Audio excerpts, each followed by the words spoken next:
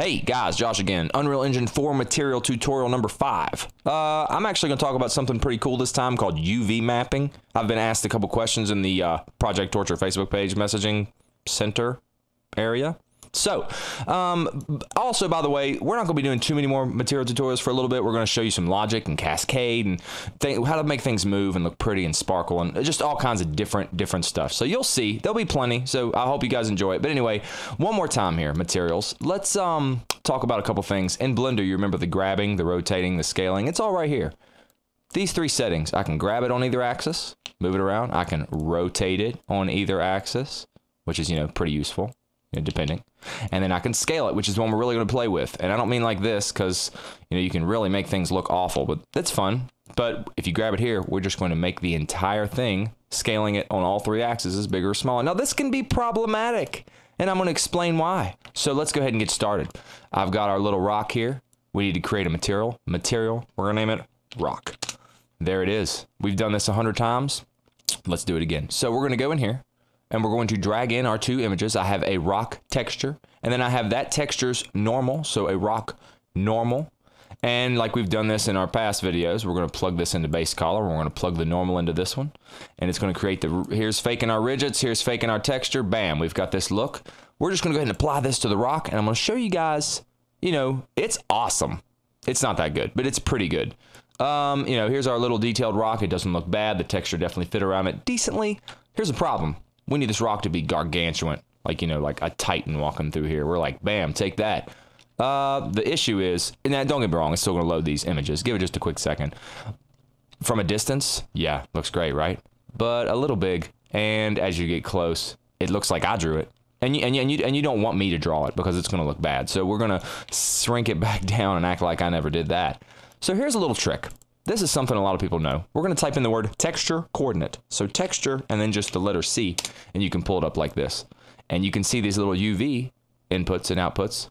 Well, we're going to plug those in here, and it's set to 1. 1 is how many times the material is wrapping around the object. So if I crank it to 12 and 12, you can see it multiply or wrapping around it. Now, we're not going to overdo it, but we may do 6 and 6. So let's look and see what our material looks like now on top of this rock. It'll update, constantly. So we'll see it here. And you can see there's more ridges. There's more going on. It may look a little more copied, but it's just a trick. It's just, something to keep in mind what you can do. Now that we size it up, it's not as bad. But I think we can all agree that if we size up large enough, it's going to get super unclear again, and y'all are going to think I drew it. And I'm not okay with that because I'm a horrible artist. So this is a little trick I know. And I'm showing only you guys, and you can't tell anyone, and it's a huge secret, and I'm super excited about it. Okay, but seriously, we're just going to unplug everything and start from scratch. Right-click on this and convert to texture object. Do the same thing here. Right-click and convert to texture object. Okay, so we need what's called world align texture. Just another node, so type in world and press the letter A, and I can't spell, so I'll try a second time. There it is, world align texture. You're going to need 2 of them, so go ahead and just Control W if you'd like and have yourself another one. And we'll plug this one into here. And then it's XYZ into the base color.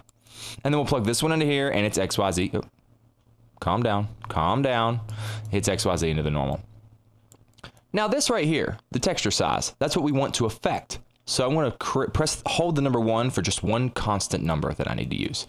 And I'm going to plug it into both of these. Now see what it does as soon as it's plugged in here.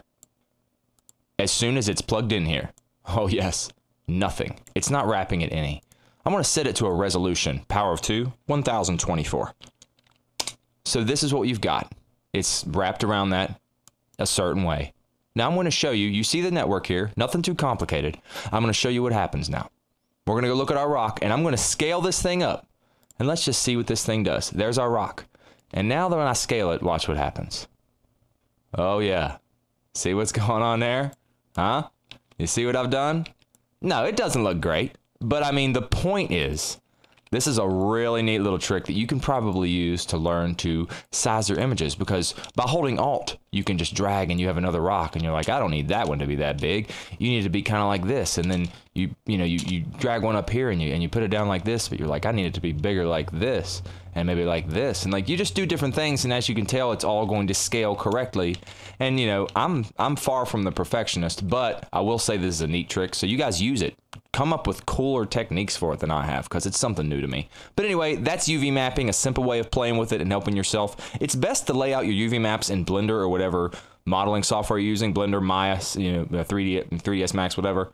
But this is a way of helping, especially if you're doing stuff that's not very symmetrical or repetitive, like rocks, if you want it to be super random. So this was, you know, this is a good little trick. I hope you guys had fun learning it. We're going to jump into some new, really cool things in Blueprints, or Unreal soon, with Blueprints and this thing called Cascade. They have different types of systems inside here, like for particle systems and editing your animations and like all kinds of cool stuff. And I'm gonna walk you guys through it. So I hope you guys learned a little something. Thanks for watching. I'll see you next time.